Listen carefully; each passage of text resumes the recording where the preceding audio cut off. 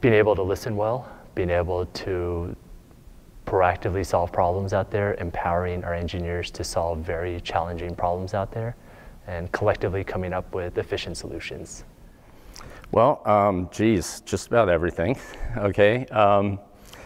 As a manager, you know, you have to be able to identify the risk that are involved with the company, trends. You have to be able to, you know, listen to your workforce and, you know, solicit suggestions from people, be able to transfer your knowledge on to others and also learn from them, and with, you know, the advanced technologies coming on. You have to be very versatile in this job. You got to be open, able to adapt, able to work on anything that comes at you. Working for a municipality or for a utility, you don't always get locked into the same thing every day, so you really have to be versatile. I would say the most important skill set in my job is being able to work well with other people.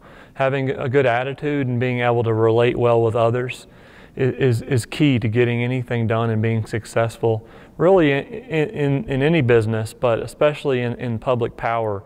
We're such a vital part of the community, so collaborating with the community, collaborating with our stakeholders, collaborating with the other departments that we rely on to implement the plans that we lay out is critical to being successful.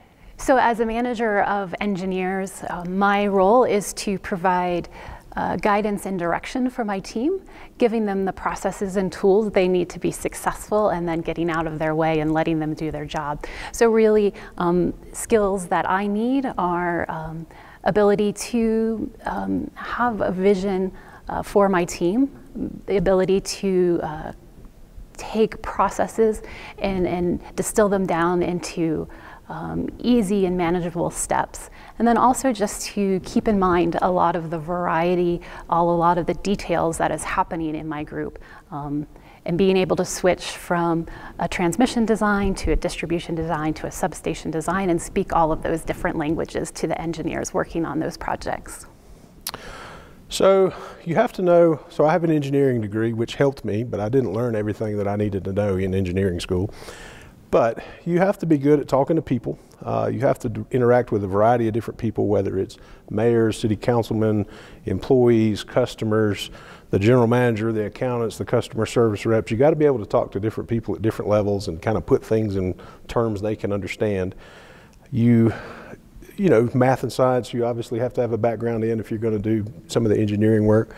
You have to be able to, at a municipal utility, you've got to be able to change gears, and I call that interruption driven. Some people said I might have ADD. I said, oh, I'm not, I'm interruption driven, which means you change gears a lot. I think I'm going to come in one day knowing that I've got a to-do list and I'm going to do this and then I'm going to do that and then third I'm going to do this. It doesn't always work that way.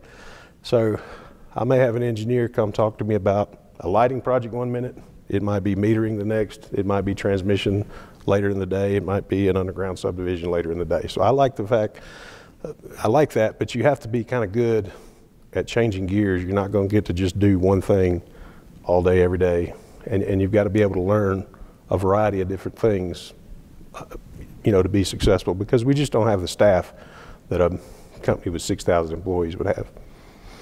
In trading, we are juggling a lot of different things in the morning, trying to figure out, you know, how much power we think our customers are going to use the next day, what's going on with some of our power plants, what's going on out in the market, and what might be driving some, you know, different pricing or conditions, or creating opportunities or creating challenges for us in terms of maybe finding power.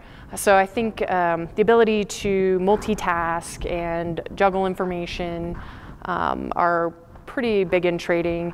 Looking for trends, building relationships with other people that we trade with are all pretty important for my job. To do my present job, the ability to solve puzzles, comfortable with math and analytics, that sort of stuff. As the operations manager, one of my responsibilities is to work on the new customers' loads, trying to figure out a way to serve them the best way, get them electricity, amount of electricity they need.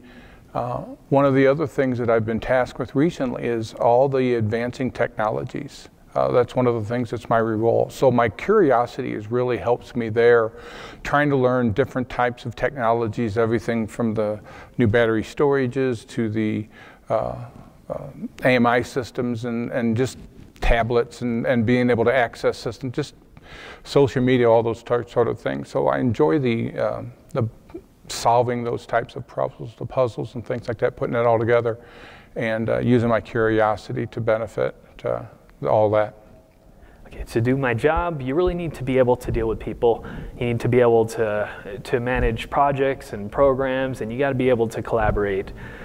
So there's people from the field, you've got people from human resources, customer service, you got engineer, technical people. It just requires the ability to really work with a wide range of people with a wide range of skills and try to extract the best out of everyone. So it's really exciting.